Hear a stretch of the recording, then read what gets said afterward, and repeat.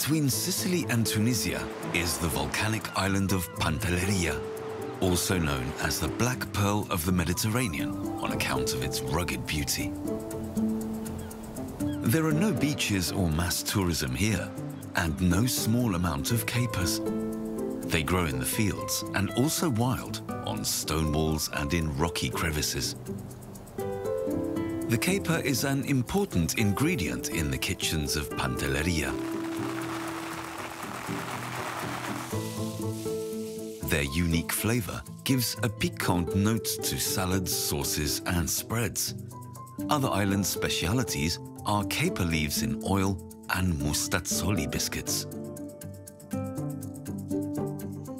From June to September, caper farmer Luciano Modica is on his fields for many hours a day. I capperi di Pantelleria sono così preziosi perché la raccolta si fa esclusivamente con le mani. Luciano's wife, Anna Maria, is also no slouch. She helps out with the harvest, prepares holiday homes for the summer season, and looks after the family. È bellissimo e allo stesso tempo perché passi da una vita sedentaria a una vita molto frenetica, quello che non vorrei avere io, però purtroppo è questo, se tu vuoi lavorare d'estate devi correre. It's 5 in the morning, and Anna Maria and Luciano are heading out to the caper fields. They're also taking their 9-year-old daughter, Sofia. She's too young to stay at home alone.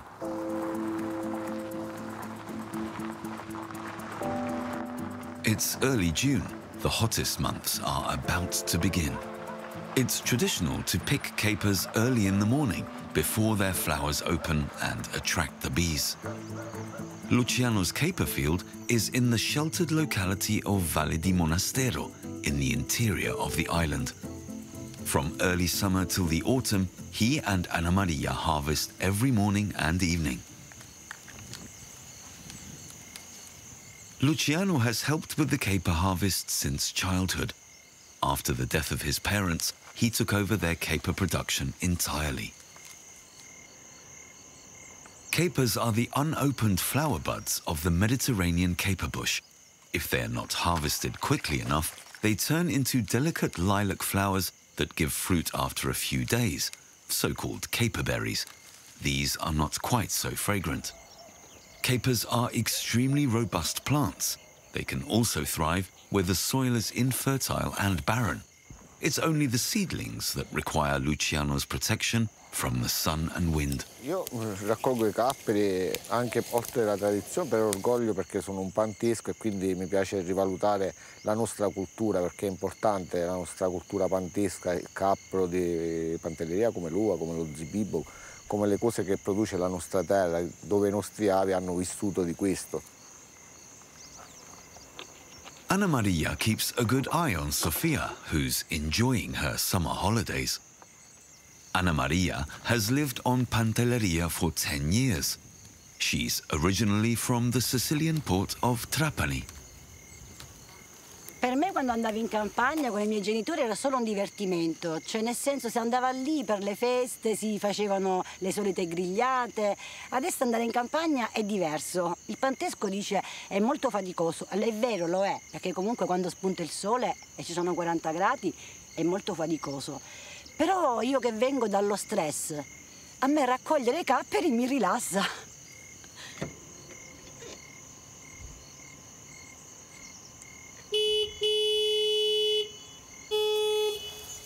Andiamo! Sofia and her parents have an agreement. If she gets bored, then it's time to go home. Abbiamo finito.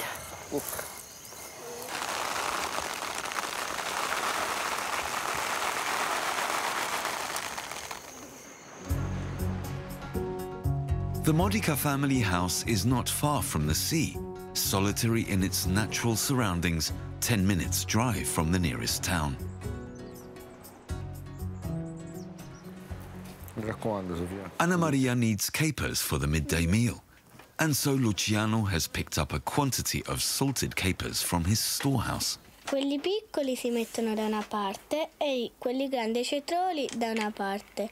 I cetrioli e quelli grandi possono servire sia per fare la polvere di cappero sia per fare il patè.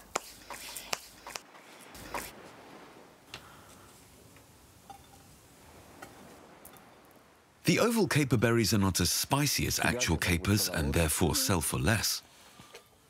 Vedi che sei velocissimo. The family exchanges some of the harvest for other products from the island. Another portion they keep for themselves, and the rest is sold. Anna Maria is making an insalata pantesca. First, she washes the salt off the capers.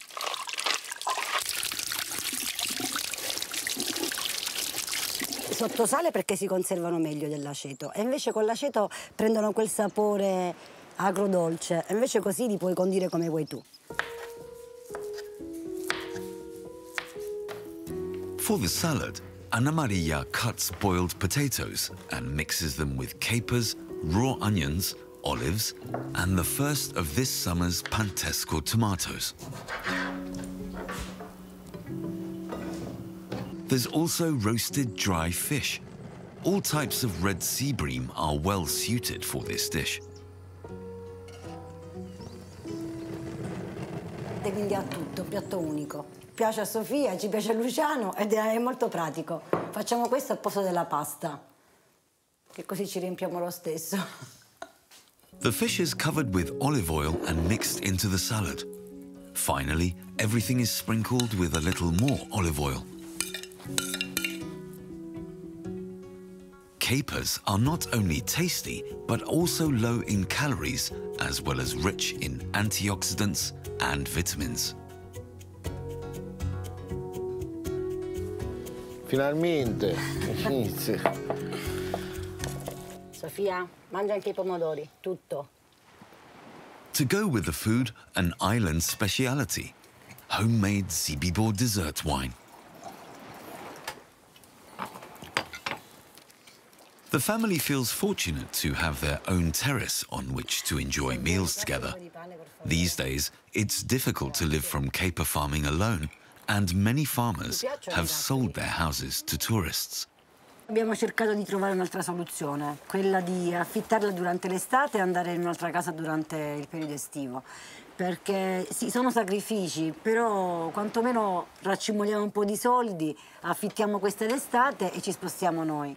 Perché comunque non vogliamo vendere tutto questo paradiso. The traditional stone houses of Pantelleria are called damusi. They date back to the Arabs who populated the island for 5 centuries. Their thick stone walls protect against the heat and wind. The wind on Pantelleria is so strong that all trees and crops must be kept at a low height.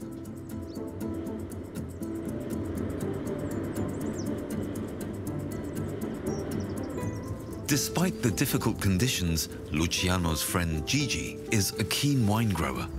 After months of manual work, he successfully turned a wild hillside into a vineyard. Se non fai questo lavoro qua, dici di rompere tutti i tralci, le punte, sistemare le cose, non riesci a raccogliere neanche un grappolo d'uva, perché il vento distrugge tutto. Quindi è una lotta con la natura, proprio una lotta, però comunque se ti prende è una bella storia, perché il vino di Pantelleria è particolare. Che casino vero. Luciano needs some red wine for this evening's festivities. In exchange, he's brought the capers that he sorted with Sofia today. Capperi che stanno, sono capperi freschi. Facciamo un goccetino, va. Assettiamo, facciamo un goccetino. E così ci riposiamo 5 minuti, va. Andiamo. Luciano also brought some caper paste with olives. Salute. He's a frequent visitor to the vineyard.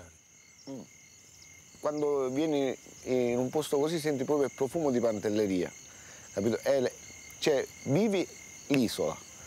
E solo venendo qua a bere un bicchiere di vino, un patè, una cosa, stando in compagnia con gente vera, viva, che vive Pantelleria giorno per giorno, con le fatiche, il sudore, perché comunque è una terra, cioè, tutti dicono eroica, diciamo, solo chi ha amore per questa terra può lavorare questa terra.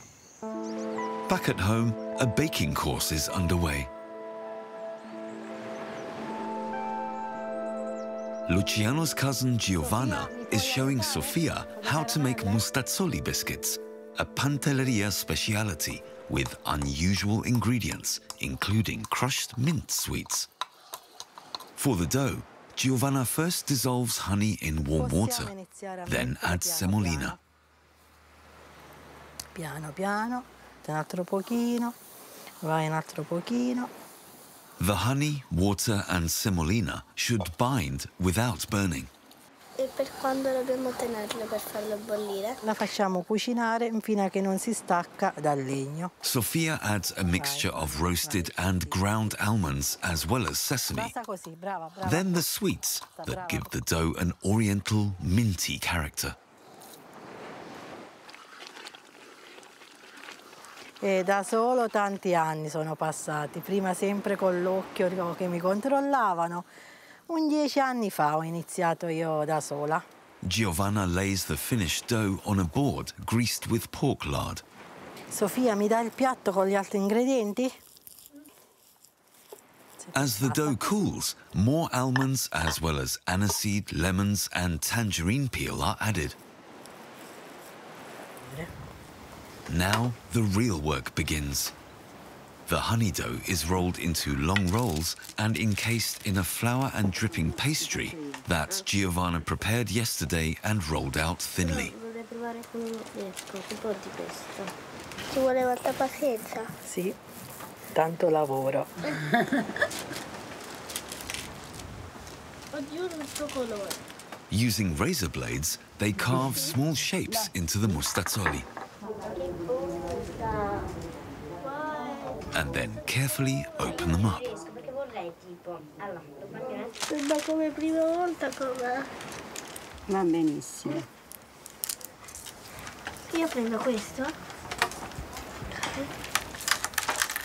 For the decorating, it's good to have lots of helping hands.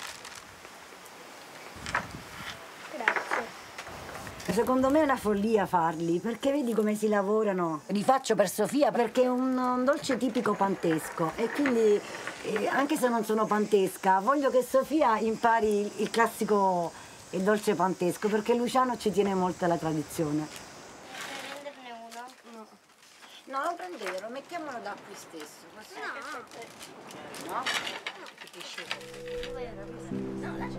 There are few leisure activities on Pantelleria, and so the playthings for Sofia and her friend Dalila are everything they find outdoors. For example, caper flowers. Guarda così, sta bene? Andiamone altri. Quelli più freschi. Che buon odore. Bene ti sta.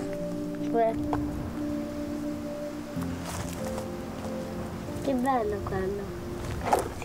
Mi piace Pantelleria perché alla fine è un luogo molto aperto in cui si può giocare di più sulla natura, però la cosa che non mi piace di Pantelleria è che è troppo piccola.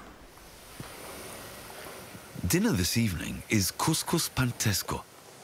For this, Anna Maria boils mixed fish in a broth of tomato puree, onions, garlic, parsley and salt.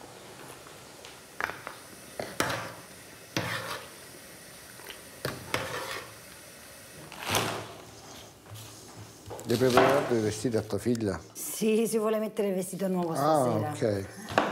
Vuole essere bella. Come la sua mamma. Sbrighiamoci, dai. Luciano has soaked the couscous semolina in water for a few hours. Now he adds onions, a seasoning blend of turmeric, coriander, cumin, cinnamon and chili, as well as parsley and bay leaves.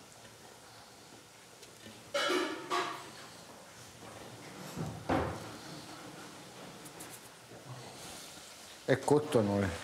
Quelli piccoli sono cotti. The fish will be mixed into the couscous later on. But first, Luciano places the semolina in a perforated pot on top of the fish broth. This gives it a more intense aroma.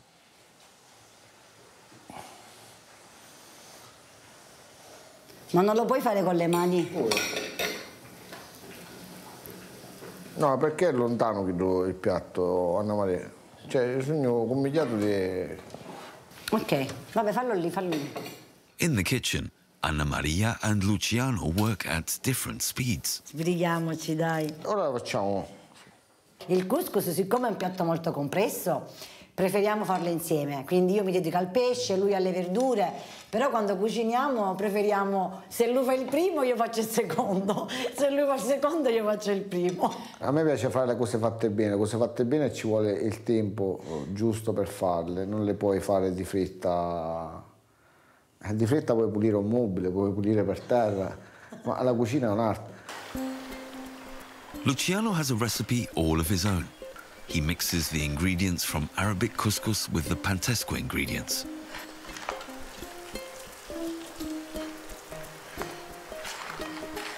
With pantesco couscous, the vegetables are not braised, but fried.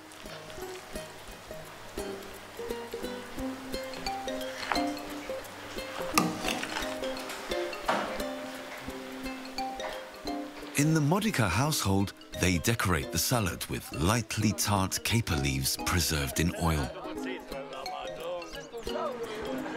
The first guests have arrived. As there are only around 7,500 inhabitants on Pantelleria and little opportunity for diversion, the panteschi, as the locals call themselves, throw their parties at home. Wine grower Gigi and his wife Karin are also here. C'è un goccio di couscous ci vuole. Anna! Arrivo! Ecco qua!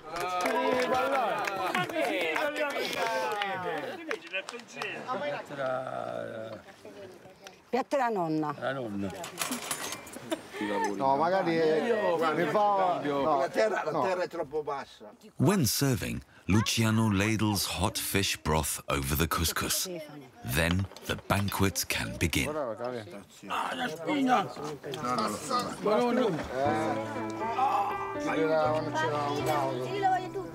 Luciano and Anna Maria frequently host for their friends. In summer, however, the festivities can't last long. They have to be back in the field at 5 a.m.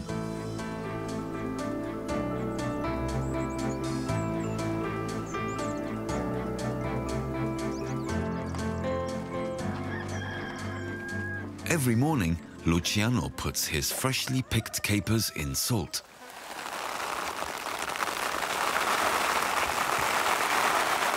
For 1 month, they are repeatedly stirred and mixed. This encourages the formation of capperic acid and mustard oils, which give the capers their piquant flavor. Il cappero non ha sapore, deve maturare sotto sale per poter essere mangiato. Quindi che cosa fa? Il cappero trasuda e esce fuori questa salamoia, in modo tale che lo fa cuocere il cappero, in modo tale che diventi commestibile. Luciano sells a portion of his capers in Scauri. This sleepy village is on the island's southern coast. In the summer, celebrities such as Madonna, Sting, Carole Bouquet and Giorgio Armani mingle with the few residents. On Pantelleria, paparazzi are rare. The Panteschi do their own thing and leave the celebrities in peace. On the outskirts of Scauri is Pantelleria's oldest caper company. Luciano's father also came here to sell his capers. Salute. Posto? A posto. Luciano sells the capers unsorted. There are also some leaves and twigs in the buckets, and so some weight is always deducted. Ok.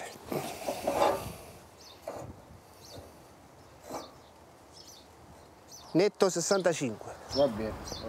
In a good month, Luciano harvests 200 kilograms of capers, for which he receives 1,600 euros.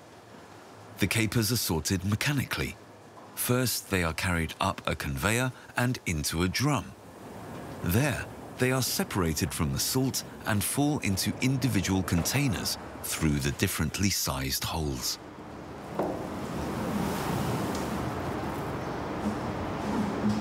Voleva sapere i tipi di calibro. Sì, l'elite è il più piccolo, elite, occhio di pernice, e la trimella 4, puntina 6, capperone, ne abbiamo 8 differenti. The sizes range from 4 to 15 millimeters.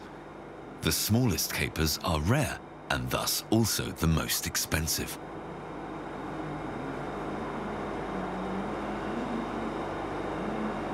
Come sono sti capperi? Come ti vanno? Sono buoni i capperi, sono buoni, Luciano. The capers are now ready for export. Mamma, mamma, ho trovato la ricetta. Ok, brava. La farina c'è. Sì. Le 3 uova Sì. ci sono. La birra c'è. Sì. Il latte c'è e lo zucchero pure. Ok. Anna Maria and Sofia are making flour waffles, baci panteschi, a sweet dessert for an evening meal at Gigi's.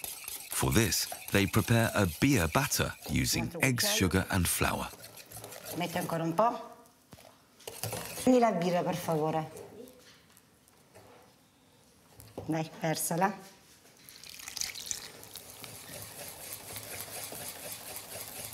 Perché a Sofia piacciono e cerco di fare qualcosa insieme a lei, visto che lavoro quasi tutti i giorni. Quando sono a casa preferisco fare qualcosa insieme a Sofia. Ti va di farlo un po'? E io grattugio il limone? Ok. Limone. Non ce ne sono più di limoni? No, solo questo. Mettiamo questo. For the deep frying, Anna Maria uses a so-called rosette iron.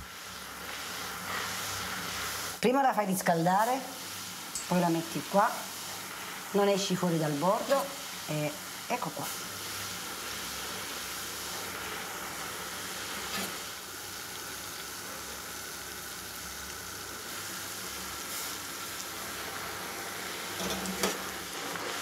Ma sentite il profumo. The flour waffles have to cool down before Anna Maria and Sofia can start with the filling. For the filling, they're using ricotta. On Pantelleria, this is produced with salty seawater. To balance things out, Anna Maria has also added some sugar. Dai Sofia, riempiamo, che ci servono per stasera. Me lo fa assaggiare? Che buono. Come sono venuti? Buono. Vado? Sì. Mettici lo zucchero. Dai Sofia, è l'ultimo. Ok.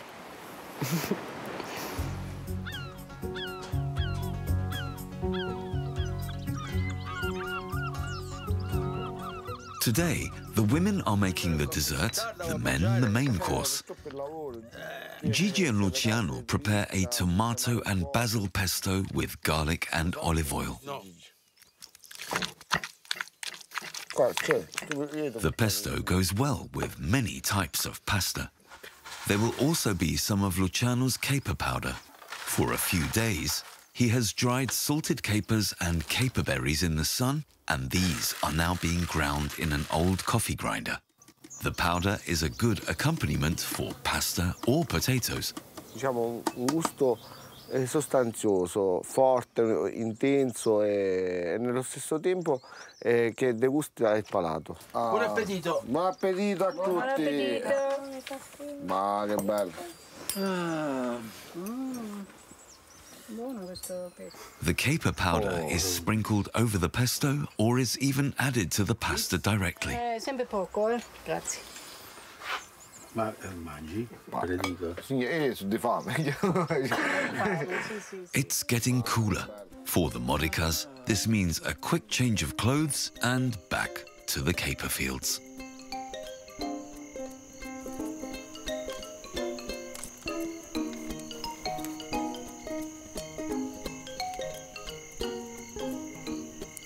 Che la nostra economia familiare aumenti, si sviluppi sui nostri prodotti dell'isola e che ci faccia vivere in quest'isola tranquilla. Almeno è il mio desiderio, poi le cose della vita non si sanno mai come vanno a finire, quindi...